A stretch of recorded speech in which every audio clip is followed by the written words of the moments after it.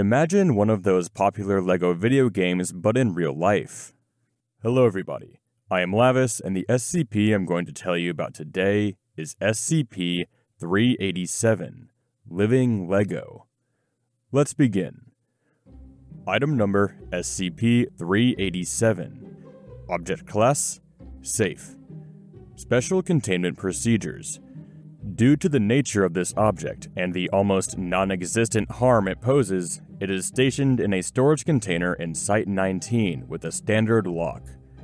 The red tub in which SCP-387 is contained does not possess any unusual properties itself, as has been determined through testing, but SCP-387 will not duplicate itself unless at least a layer of it covers the bottom of the aforementioned container.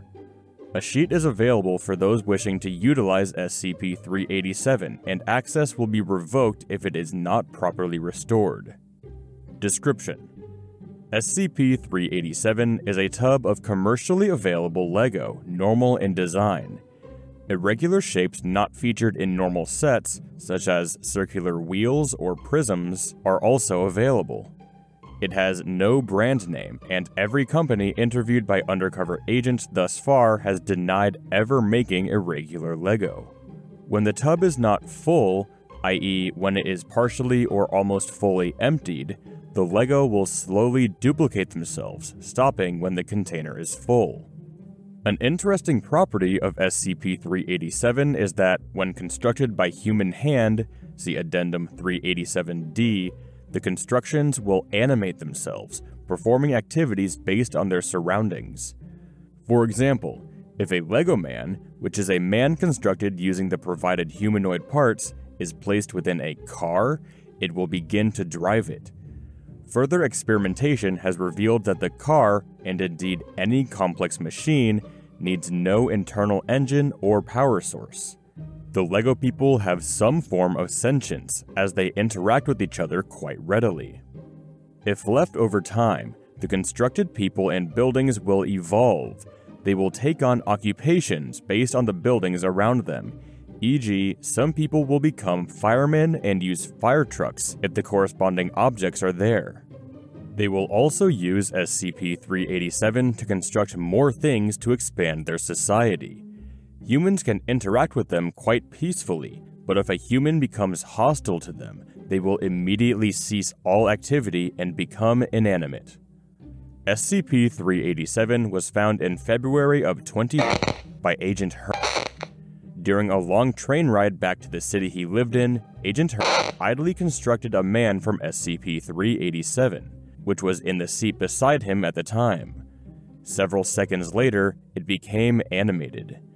Agent Her quickly disassembled the man and delivered the item to Site-19 for analysis, where it now remains.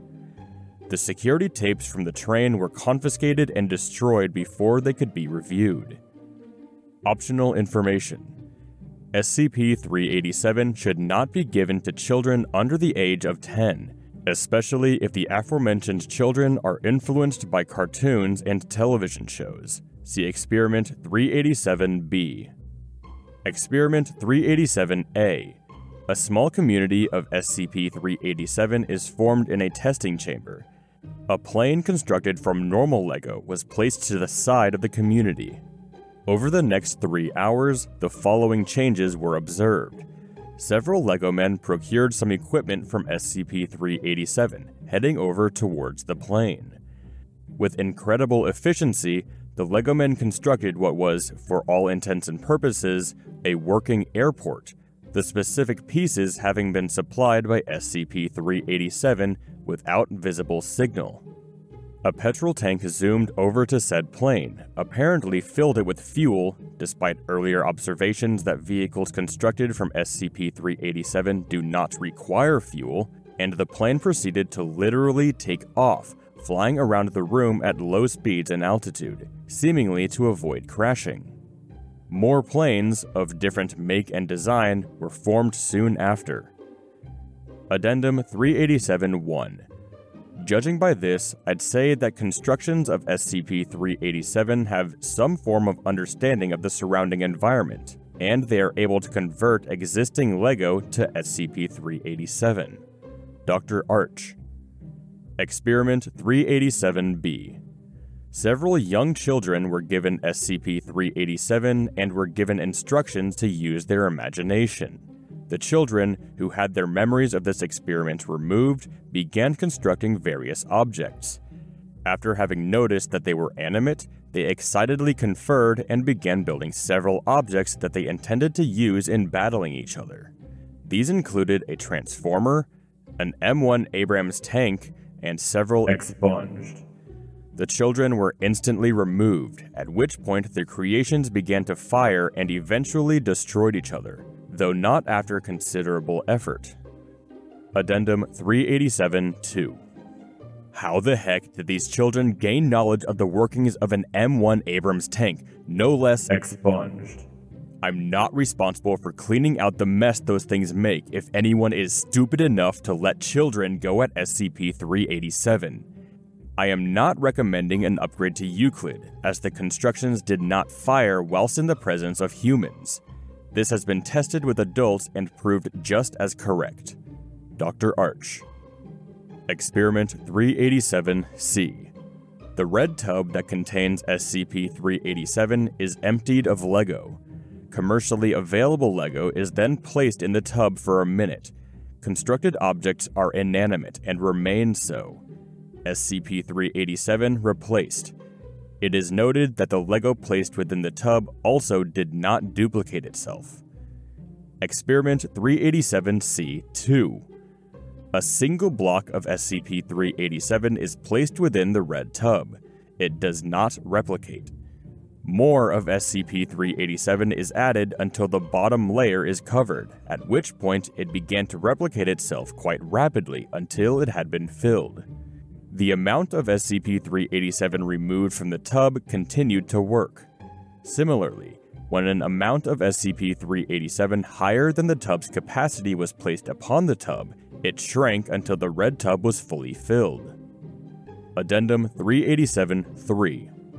It appears that the red tub itself has no abilities by itself, but SCP-387 will not duplicate itself unless in that particular tub. Perhaps this is a copyright mechanism that stops copies of SCP-387 being made.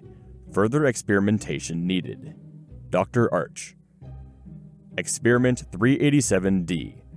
A robotic arm was used to construct a car out of SCP-387. It did not animate. This test was repeated by a human hand, at which point the car animated as usual. A dead hand from a recently dismembered agent was used, to no response. The hand was then heated, which still provoked no response. Addendum 387-4. It appears that SCP-387 responds to a pulse or some other detection of human life. Dr. Arch. Addendum 387-5. This SCP has been in high demand for extended use, as further testing has revealed no more anomalies or features. In the personnel tested, SCP-387 has improved morale and attitude by 87%. People are really kids at heart here.